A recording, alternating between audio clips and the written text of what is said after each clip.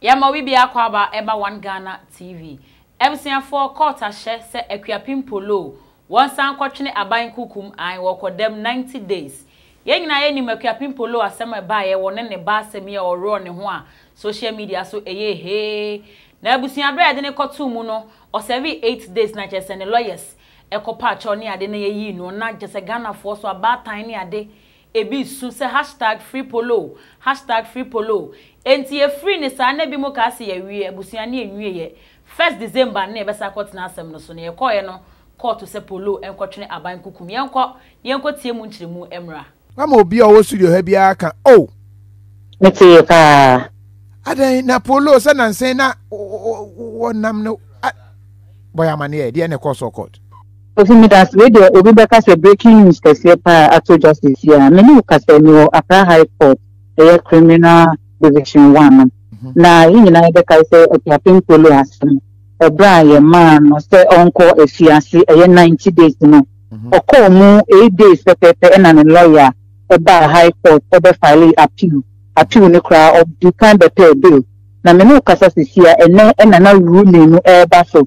Say Akuapem Poloo beko kwa 7 days na 90 days yet 8 days nishima ye na aka no ene na ruling ni eba otimwa for tinetwem chere say appeal Akuapem Poloo ene na lawyer for edebaye no odwin ho anti ase esan say o all mitigating factors no otimwa for tinase e wo circuit court no odi nyina e ye adwuma titu say ye ka say Akuapem Poloo nken say ye ma no prison custody ni mo yan fine no na enye kokobo no ochemu se dansem no pebi enim anase nyina so papa bi enim enti me bonu nyina to fa dia ne temo fo ne e ka NSA Akuapem Poloo 90 days na de man next e pata enti 8 days na o serve ye ne aka ni nyina yente tin film na se sia no ka se yen san fa nko back to nsawo na onko serve days ni nyina o make order so se ne ba no so Akuapem Poloo ni wa obi a oye competent person wona busu mu bia no yemfa akwala inja no na onhwe akwala nti me no kasa sisi ya de bere ni su a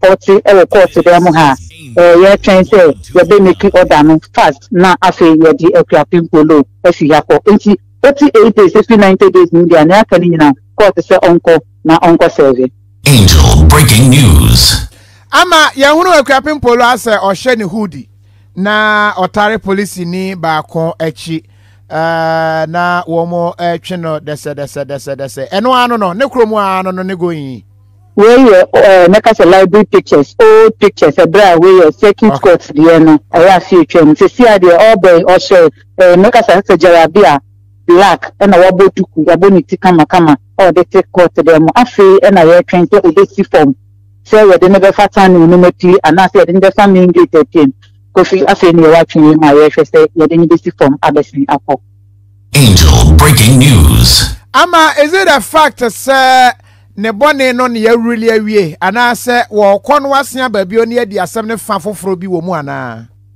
kofi ni na ni ya kan wie on say asɛm ye kan ni na wie ye e wo circuit court na ye man asotwe no wo hoto onko afiase eno na bra ye de ne kɔ ye enu na Akuapem Poloo say da bi woni amiti ye no ye misdemeanor e family me say obetimi ama me asotwe say nko prison ana so betimi aka say ni tue sika nti na den no timo for one hwe me bucket way na moment tue sika no when you prison down pension to the bar high court nti high court to the bar no the no man you no bar appeal say sa otimo for circuit court no ansem no en sesan ke prison ni mo nke say aya asotwe sika o tue sika na e dey amana sign ne bond na okọ enu enene ye gbogbo ni na so na ba besi nti ene de asem ne tu atwa kra nti okono ko serve days na kaneba enu anu no eni asem bia wo court de bia ebio Angel breaking news na dodo a aka eso kokotwa no sensi so ma yembio ye man 90 days e wo circuit court me lawyer chem say o serve 8 days e sans o ko ye no 8 days pepe no file appeal no and appeal ni granting bill no ewom nti e da bill ni granting ye no pepe pen na a CZ say enye dwumadim nti enye ye say na say 8 days no try e won sawon nti e kwa 48 no e 90 days ni aka ni nyina court ne say onko serve Angel breaking news Safeno akan ho Akuapem Poloo kwa akotwe mu na ediowotwe mienu 82 days. Na ama ne lawyer on the appeal enye ya no wo ye we no aye ade a oye ho hwea enye ye biewa na.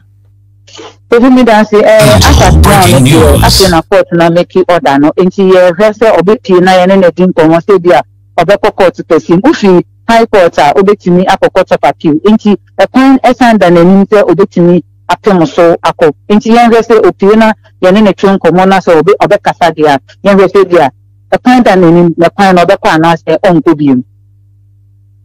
Ye calculation per prison for so the omo calendar ya omo ye no a as ye nya 22 days eno na ese otwa sa na ti na 2 months 22 days okay kofi emrano minim bebre na kakra minim no se ohwe emrano dia ye ma days a no 2 months 90 days ni dia o serve ni nyina pepepe no mum ni e bro so no dia ena ya ti weekends no eni ade film but sense 90 days ni dia obetwa 90 days ni na pepepe like say bosume mienu ene enna no kakra enna no be ye aduonu mienu ena sese okwakotwa na oh just osu a oda form ananse osu a de obo wani ana nisuo eba no ebia Angel breaking news. De obo wani ana nisuo ba insan so court dem na court ni bisu setintin ogunani a na nisuo na eba no senka court na hye 90 days ya bosume miensa ti adade no na mo hwe no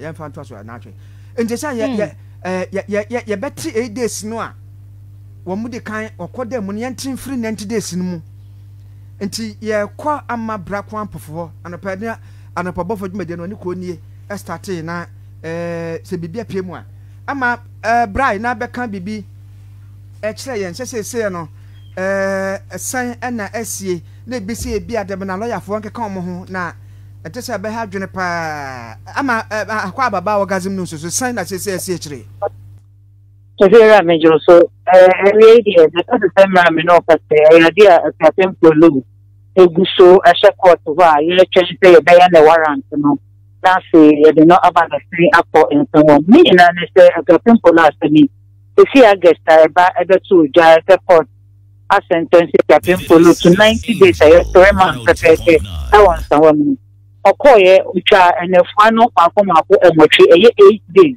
and no and an lawyer anti ko do what ya heading class the group I court say opinion ma me no be kind no say court na man bill e to so me no and say opo appeal na appeal me na ni wo mu nyina ne say what the court case here high court and say on no say no yen hwehwe mu pa and say court 90 days now or do am Akuapem Poloo say the anu shedodo me ne ka say ha shedodo and into stress asuke bi wo wa ya de make Akuapem Poloo pra enya fine sika na enu achikura bi enya man sign bond say onye de oye enu ebio no ena ne kobra sa ene ena court ni say ordinary ruling ebeba ruling ne ebra enu no tem how to ruby ayita na opinion ke say the chief prosecution asked them ena we take Akuapem Poloo lawyer and the court what answer them no who ni say this court now say na edi atemu ba se Akuapem Poloo ko efiase 90 days no o se na mkwan so na ko edu ni sai edi abo Akuapem Poloo na tie twa so pa wo ho a anka ya ma okra no eye efi ene ekosi infinsiami ensa intisi ya 90 days infinsiami ensa mu dia ena na so otimo for kra o di achew eno eno jina so efe Akuapem Poloo enefo edu okno 90 days na edi ma na utwa mu 8 days no onko na onsan nkutwa ne aka ni nyina ye 82 days na aka no onko nkutwa ni nyina pepepe mra onsan otomafo ne san fi so e ka say asem ba ko a ne ntofo e ka ene media ba mo en fa no e ma no eno court na akere say e da di nfa ne mebusu ni bia betini ahwe no pepepe na ya fa no so ni say de ene Akuapem Poloo e de no e for 60 na person. Okay, abusiafo asemi ba na nkrofo ka se Poloo anya de enti yentwe na so enso ko ba se ye de ne koto no esaye obi areho abusiane lawyer so akasa was say he's not surprised because ono hu ni se emra na ye adwuma yenkoi ne yenkoti ono somra once if there's no option the judge can give whatever sentence she desires. The once it's an option of the fine, the court ought to have considered it. The prosecution stated in their address explicitly that they are of the view that the sentence was harsh, and they opted for a fine. That's prosecution. At this stage, the attorney general supported you by way of their motions that they filed. Everything was in your favor. Are you surprised by this particular decision? No. How would you describe this day? I am not surprised, but the law is the law. Precedents are set, and the high courts are bound to follow it. A court of appeal, several decided cases. Dakurubu versus the Republic, Toto versus the Republic, a lot of them, which the higher court is supposed to, abide by it. They are bound by it. What is an option of the fine? You can't go beyond the fine. Considering this misdemeanor, you can't go beyond the fine. It's not being complacent. The Attorney General also cited a lot of cases to buttress their point. Their cases were different from mine. Completely different. We will not attend them with one particular case. No, they came with their set of cases.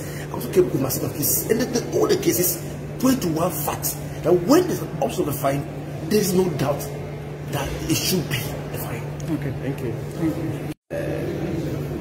Just a second. We were hoping that today would have been a perfect birthday for you, but the court has affirmed the circuit court decision for your client to go for 90 days. What do you make of it? Yeah, it's harsh for me. Very difficult situation for me now, considering the High Court upholding the sentence imposed on the appellants from the circuit court. In both our addresses, the prosecution and the defense attorney were almost unanimous that the sentence imposed on her was harsh. They made in the address clearly that it was harsh. That the son that the law seeks to protect, it's going to make life very difficult for the child. It happened to the mother. They've clicked together for quite a long time. They've jailed for a long time. That separation is going to cause the child more harm than good. Well, I don't intend to go further to the Court of Appeal. We just take it as the High Court decides. That's what I can say for now. Before coming to court, the argument has always been impose a fine on her, impose a fine on her. Yes. Were you complacent? Not complacent as such. The law is clear. They are first-time offenders. If there's an option of a fine, the courts have to go for an option of a fine. Then custodial sentence. The issue of deterrence, for me, doesn't come in here. The authorities are unanimous from the High Court to the Court of Appeal to Supreme Court. In total is the Republic. Apparently, they said it was unequivocal. The first-time offender has to be treated differently or leniently vis-a-vis a habitual criminal. All right, Akuapem Poloo, a lawyer, and so and I could see no nebusian for some natchez. The other one, no one so I didn't try a phone, a best or the beba. Now, best subscribe to One Ghana TV. Now, I like your video. Said, BBS a so jebre. Now, one yet na sika for gentleman capsule, say your drobia. Bema was so pebi now, no. Now, bet now, so what to me, abo juma sopa. Enti mema no ebi ma no mama chese omu di ho adanse aboa omu pa nto mu se eye fu nante enti bema wo hweme nso bo moden ne pebi enom sanso na anti-acid capsules e ma yenso ya gia tum because e di asema ma ye oba bia bosome so a na chese wo bobna kotokofo ba field ne so na nya asem keto akora geze unhu de wonya wo enso basa na wonom anti-acid capsules na ne nyina da ekona ho ato na watima ye de wuye bia na anti-acid capsules ade ba ko ewo mu ne se eboa ma wonom a wo menses na wonya ye ya wo no to otwa no na esiesie wa himfie ho ema wo enti ama ma yenso ebo ne samra ne se ya brewa virgin enti oba wo hweme won so bo moden ne kopa binom na ebeboa wo me pacho say anti-acid capsules say sika for gentleman capsules so pe bi wo online ato a ubenya bi wo amazon.co.uk amazon.co.uk bomodi ne kopa bi to na ebeboa wo me pacho wo Canada o America o Europe pesa wo send sika eba Ghana woni problem kra ha ho ko di live bia ni da bi say de wo hia ne say wo be download tap send e wo phone ne so tap send na wo download dia na wo send sika na me patcho ye nte wo hwe na dodo na suro say wo ya wo ko download ye betete sika nyina da bi tap send for de omo say omo nte wo hwe etibo modia na download na wo download so a process no udu ba bia e bebusa promo code ya bomode na bo 1 Ghana she ho tap send for say ye busa promo code na bo 1 Ghana she ho na wo Europe omo e chow £5 and na say €5 free sans na wo Canada or America $10 e ya wo dia omo na de chow ebusia wo mpewe na wo pedien bomode na download tap send ni bi na ebebua wo me pacho social media baby TikTok Instagram edia me de wo ho ne ama pokia memene daba